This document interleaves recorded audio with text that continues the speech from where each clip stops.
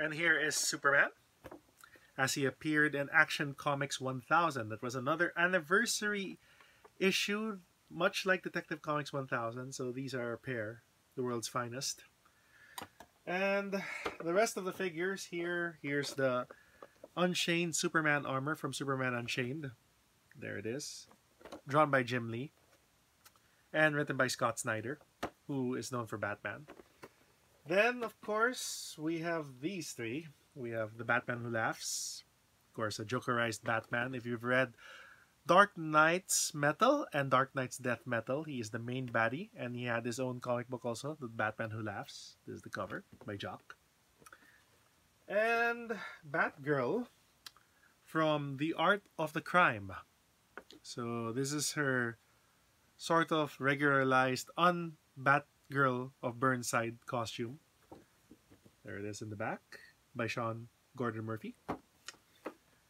And we have Nightwing, Better Than Batman. When DC Rebirth started, he went back to the recognizable black and blue that we remember from Nightwing's pre-New 52 costume. So there it is.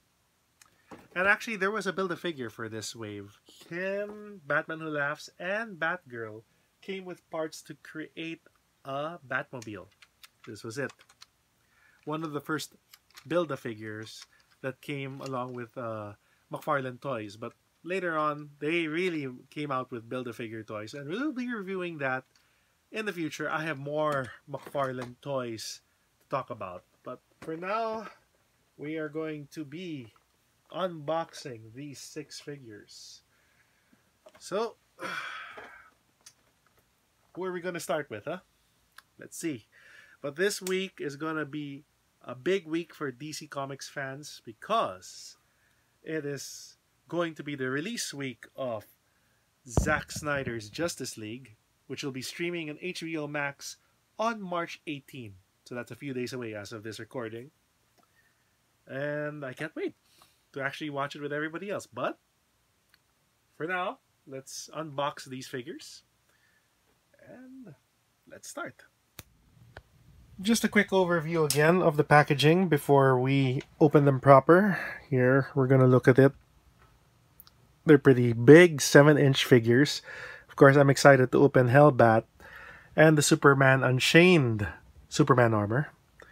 And Superman himself. This is a pretty awesome looking Superman figure.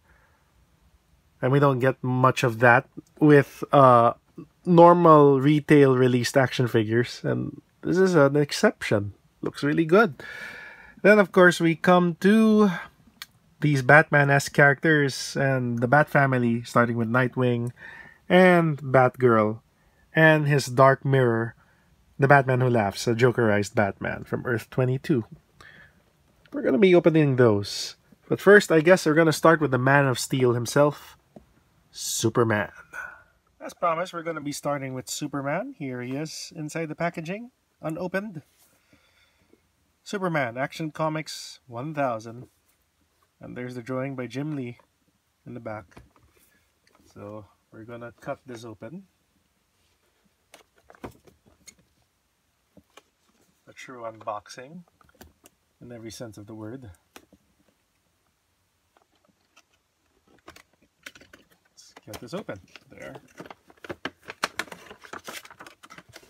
So as you can see, as per standard DC Multiverse packaging, he comes with a trading card and a stand. You can actually make him fly. There's a plastic holder here, so you can make him fly if you want. Here's Superman in the plastic with tiny plastic rope here that you have to cut. Interchangeable hands, of course. If you want him with fists, you can do that. There, looking great. Now we just gotta pry him open. So let's get to that. And we pried him open. Here is Superman. And as the figure's box states, it comes with 22 points of articulation. So there's the normal ball joint in the head. You could move the arm and elbow and the hand. There's an interchangeable hand also, a fist hand if you want to put it in this hand, and vice versa for the other one. So it's an open hand actually, so you can hold an accessory or something. But Superman doesn't come with an accessory. These are flight hands, so if you want him to go up and away, there we go. Of course, torso can move. Tight joints in the knees and in the feet. A pretty awesome figure. Ball joint also in the feet, so there. And I'll have to pry this open. This plastic stand and this plastic holder so you can put him in flight mode and to take out the trading card. So that's coming up next. Here we go with the trading card based off Jim Lee's artwork with a profile here in the back, which is pretty cool and awesome. But what is awesome is this figure. I was able to make him stand. Wow. Superman. And you put him next to Batman. We got the world's finest right there. Looking pretty awesome, guys. Here is a stand, which I'll have to assemble if I want to make him fly, but otherwise, this is looking pretty good. We got a growing collection of DC Multiverse figures, so nice card. We're done with Superman. Next up, we got Superman Unchained Superman Armor. Yeah, that's a Kryptonian styled armor. I never read this story by Scott Snyder and Jim Lee. It was from the New 52 era. So as you can see, he has the lasso of truth. Yeah, I think it's the lasso of truth wrapped around him. This story. It looks like Wonder Woman's lasso, but anyway, I should read the story one of these days. But it's a nice looking Superman armor. So we're going to open this. Let's open him up. Whoa. Okay. This Superman, or super armor, comes with wings. Whoa. Looks like Mazinger Z styled wings, if you're into Japanese super robots. Though he's Superman, he shouldn't use armor unless he's weak from kryptonite or some magical elements. Otherwise, yeah, here we go. We gotta remove the plastic wiring again and take this out from its plastic clamshell. The card and the stand and the wings. So that'll be up next. Yep, Mazinger Z Superman. There he is with his wings, which I put the pegs in the back. And you can adjust it accordingly. So you can make it into a cape style setting, much like regular soups. Not much to be said about this figure. 22 points of articulation as per standard McFarlane Toys points of articulation. But it's a pretty decent looking Superman Unchained Superman armor. Comes with its own stand. So you put here in the peg hole and he'll be able to stand. Let's free up the wings. There. Okay.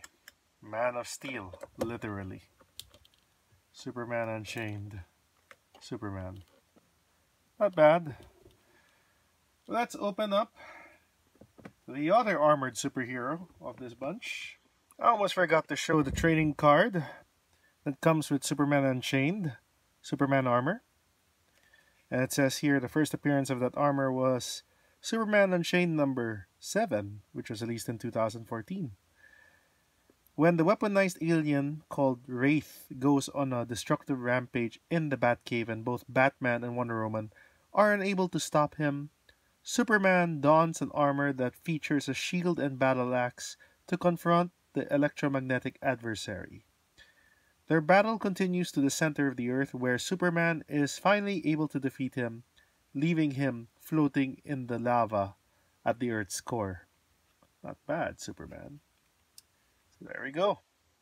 trading card. Now we go to the Hellbat, which we will open now. Ooh, there we go.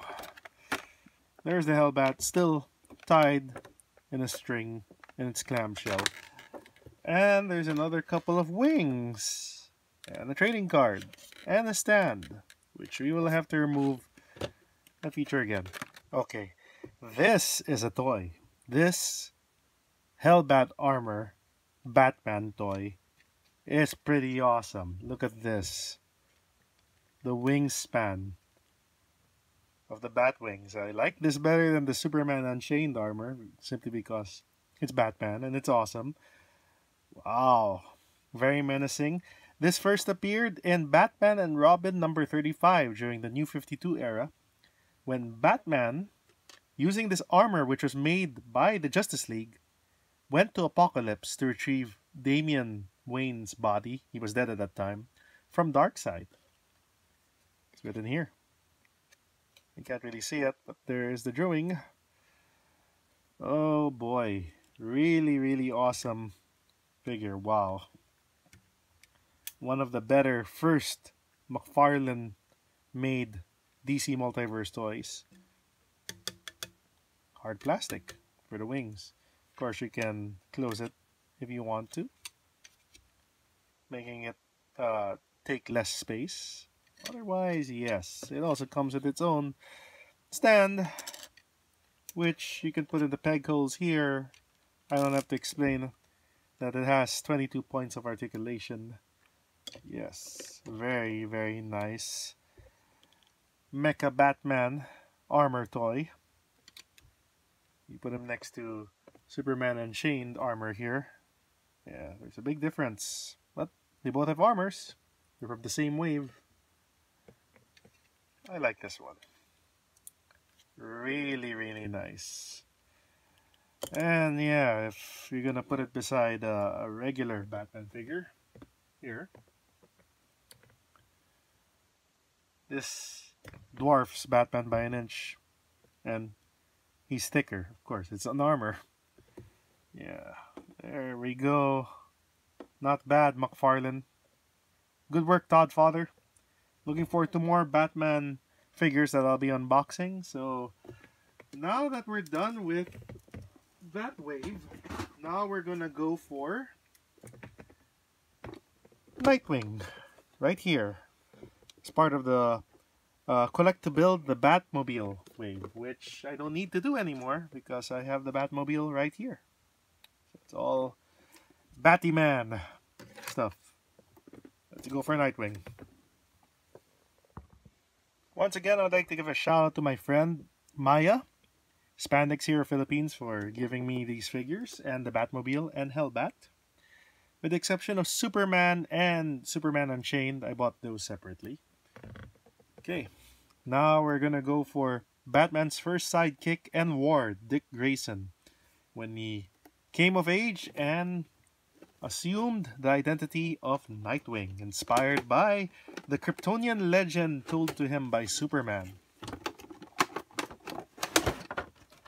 Here we go. Better than Batman, Nightwing. And, of course, comes also with his own stand and trading card based off the artwork of DC Rebirth Nightwing. We're gonna open this shortly. We have to cut this out again from the clamshell. And this is a primary example of how you should make a Nightwing action figure. McFarlane Toys, Todd McFarlane, you did an awesome job with Richard Dick Grayson here. And his trading card, Nightwing. And as the profile says, Nightwing number 1, 2016, DC Rebirth inspired action figure. He was the first Robin who trained under Batman, but eventually left the nest and was inspired by Superman, right here, with the tail of Nightwing.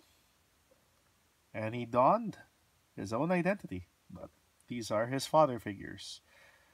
And Batman, of course, Bruce Wayne, his adoptive father, his first ward, Dick Grayson, who actually became Batman for a time. once or twice. Yeah, dynamic duo, the original.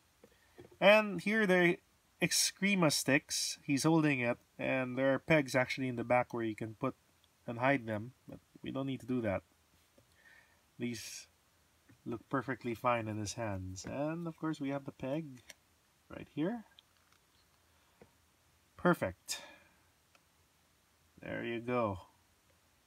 Looking great, gentlemen. Nightwing.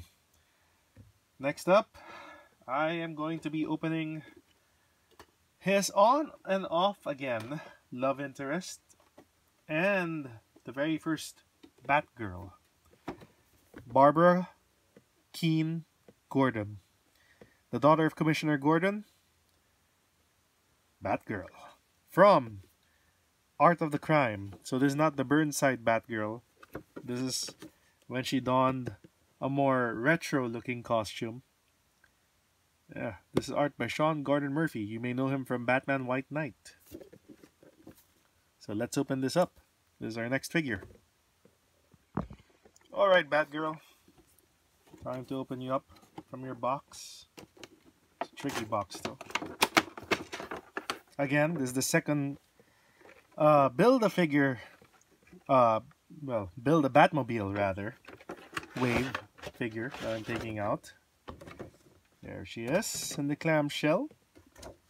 And here is her trading card and stand. So I have to cut that out again. Hold on a sec. And she's free from her package. Barbara Gordon, Batgirl from Art of the Crime. Here she is. As drawn by Sean Gordon Murphy. And it says in the back, Batgirl number 27. 2016 DC Rebirth. By day, Barbara Gordon is the bookish daughter of the Gotham City Police Commissioner Jim Gordon. By night, Barbara dons a cape and cowl as Batgirl, committed to justice just like her father. While her utility belt is equipped with batarangs and other crime-fighting gadgets, her greatest tools are her brilliant mind and her unwavering determination. Batgirl is an expert martial artist and gymnast, trained in part by Batman, who's extremely athletic and agile. Her eidetic memory, heightened intelligence, and advanced knowledge of computers. And here she is, Barbara Gordon, aka Batgirl, as she appeared in Batgirl number 27 from DC Rebirth, when she got a new outfit, eliminating the Burnside look, and getting this cool illustration by Sean Gordon Murphy. She was trained by Batman. She's the daughter of Police Commissioner James Gordon. And of course, there was a time when she was paralyzed and she has a brilliant mind. She went under the alias of Oracle and became basically a computer whiz and an information network who helped out Batman and the rest of the Bat family and other superheroes. She even created her own group, the Birds of Prey. So this is pretty self-explanatory. Aside from the usual points of articulation, she comes with a grapple gun and a batarang, which is like Batman's. So she's not holding it right now, it's on the floor. Here, I'm going to use the peg. Just pretend she's shooting out a bat line to the sky. There we go. I just prefer to stand, but otherwise these three look amazing together. And there's the trading card to add to my collection again. So that leaves us with one more figure to open. Saving the best for last, or rather the worst for last. The Batman Who Laughs, aka Earth 22 Batman, who, after killing the Joker, was exposed to a modified version of the Joker toxin, which turned him into a deadly combination of the two. Batman's intelligence with the Joker's insanity. And he is the leader of the Dark Knights and a servant of Barbatos, during the Dark Knight's Metal storyline, and he also became the key villain in Dark Knight's Death Metal. In the back, we have artwork from Jock from his own miniseries, spinning off of the events of Dark Knight's Metal, The Batman Who Laughs. Highly recommended reading. Very twisted character. So this will be my first Dark Knight to unbox. And I have everything else, but we'll feature that in another review for another time. So, Bat Family, here's the twisted mirror of Bruce Wayne. So, the Batman Who Laughs. Unboxing time. Yes, Bat Family. Here he is. Bruce Wayne of Earth 22 again. A combination of the Joker and Batman with a modified Joker toxin inside Bruce Wayne that drove him insane to turn him into this. Looks like something out of Hellraiser, right? If you read the comics, I guess that was the inspiration for making this Batman with a butcher knife and a sickle. Short sickle for that matter, but yeah. McFarlane Toys actually made another Batman Who Laughs figure with wings, which was part of the Merciless wave. Something I will be reviewing next time. But for now, we're gonna finish off this wave. Actually, these are two waves with this review of the Batman Who Laughs. So let's take him out of this clamshell and see how he looks. For those who don't know the twisted story of the Batman Who Laughs, 2 years ago, or nearly 2 years ago, for Batman Day in September, they released the one-shot issue introducing the Batman Who Laughs for free. So again, it's a crazed version of Batman who, after killing the Joker when they fought their titanic last battle, he was exposed to a Joker toxin there, and he turned into this. Yeah, slowly and systematically killing his proteges and allies. So this is the Batman Who Laughs. It comes with a couple of unsavory weapons that you wouldn't expect Batman to carry, but this is a Batman who's crazed and became the living legacy of the Joker with the Batman's mind. And as he always says, a Batman who laughs is a Batman who always wins. Heh. Very, very crazy. And McFarlane Toys made a pretty awesome action figure right here.